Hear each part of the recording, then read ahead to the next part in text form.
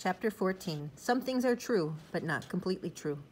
Carl Renbury has been given his last and final warning from Mr. Pickering, and there will be no more chances, even though Mr. Washington tried his best.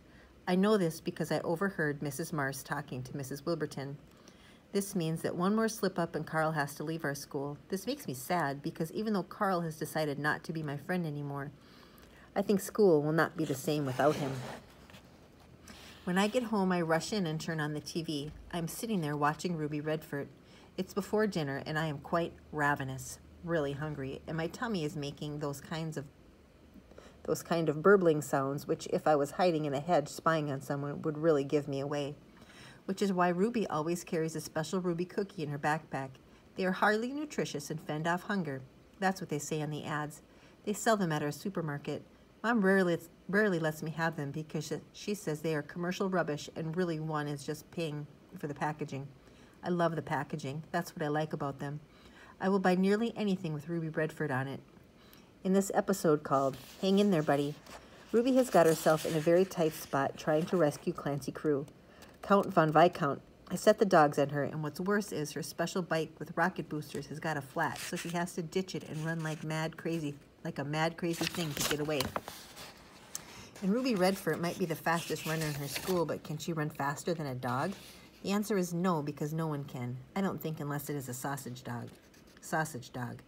Proper name, Dachshund. Looks like a sausage on legs. Good at smelling things out, but doesn't have a personal scent, like other dogs.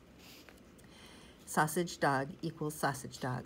And it's no use hiding from dogs because you know what dogs are, good smellers, and they will find you wherever. Even if you are running in a stream of water, they will sniff you out. If you want to outwit a dog, Carl Renbury says you must confuse them with different odors so they don't know what they are chasing anymore. Easier said than done. Luckily, Ruby knows this and has brought some of her really smelly socks, which she puts on a passing deer who runs off with them, which of course the dogs follow, thinking it is Ruby herself. And then she sprays this special deodorizing spray all over herself, which dissolves all of her odor and gives her the smell of a shrub so she can simply blend in. You can see what I mean about amazing ideas. It just wouldn't occur to me to do that. Then she says, "Sniff that, suckers." I love watching Ruby Redford because it just sort of carries me away. I almost feel like I am her. And I find myself saying things like, "Oh, brother," and "this is a total yawn." She has an amazing way of talking. I'm trying to perfect it myself. And the other day when I got home from being at Betty's, I walked in and my dad was reading the paper in his glasses. And my mom was doing some knitting and Manal was making something out of toilet paper rolls. And I said, "What's this, Geek Central?" And Dad looked up from his reading and dipped his eyebrow and said, "Glad you could make it, kid." And I said, "I didn't know you knew Hitch's catchphrase." And he said, "Well, kid, you learn something new every day," which is exactly what Hitch would say. And I said, "You got that right," which is exactly what Clancy Crew would say. And Mom said, "You better believe it, Buster," which is exactly what Ruby Redford would say. And Manal said, "What are you talking about?" which is exactly what I would expect from my maggot brother. Anyway, I am sitting watching Ruby Redford, but in the ad breaks, I'm keeping half an ear out for intriguing information. Sometimes you can pick up top secret things when you are watching TV since nobody thinks you are listening. I hear Granddad talking to Cement, our dog. He says, "How would you like a nice bit of steak?" "Oh, I bet you would like that, wouldn't you?" "Yes, you would. I'll just cut a little bit off each one and no one will know. I won't. No one will ever know. I won't tell if you won't." Then I hear a gulping sound of a largish dog and a shuffling sound of someone who wears slippers. I go back to watching the ads. They have one for Ruby spaghetti. It's bits of spaghetti all made into words that Ruby Redford would say. Things like creep and yeeks and bozo. You see, sometimes Ruby's butler Hitch will write top secret information in the spaghetti. Her parents are completely oblivious about, unaware of, paying no attention to, Ruby's secret agent life. At dinner, Mom says, "I haven't seen Carl around much lately. How's he getting on these days?" I say, "He's been in more trouble, and Mr. Pickering says he will have to think about asking Carl to leave the school and go to another one because he has done all he can, and if Carl wants to carry on with this sort of behavior without explaining himself, then he really has no choice but to write his mother and ask her to find an alternative school for him. And he would regret to do this.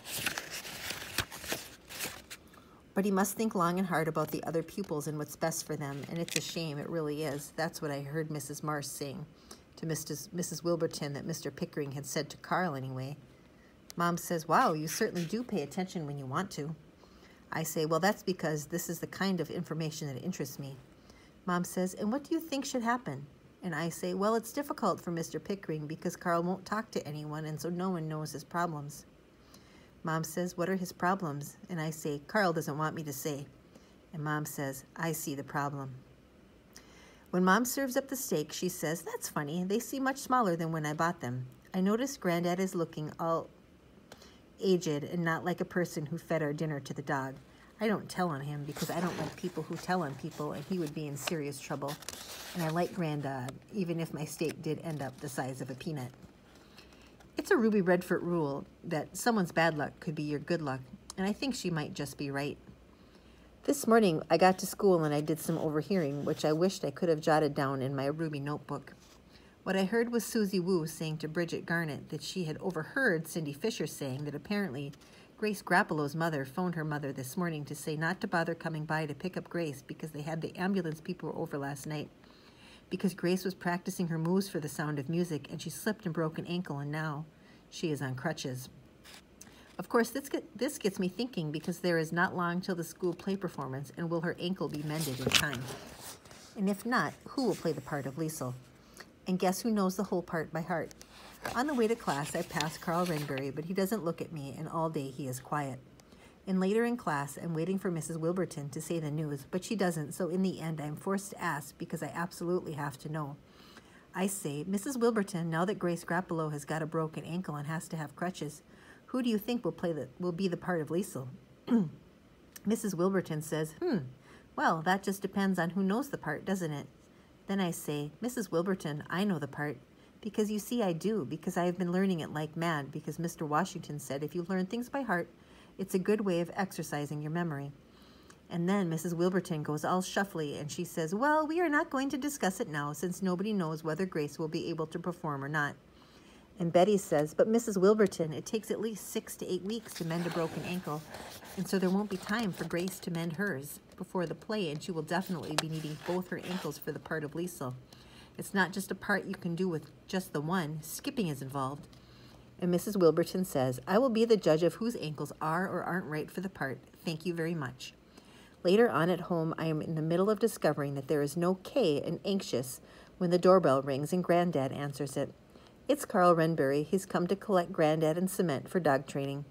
I hear Granddad say, oh, Clarice is at home. Shall we get her to come too? And Carl says, it's better not to have too many people. It can be very distracting for the dog if there's too much going on. And this might be a bit true, but it's not completely true.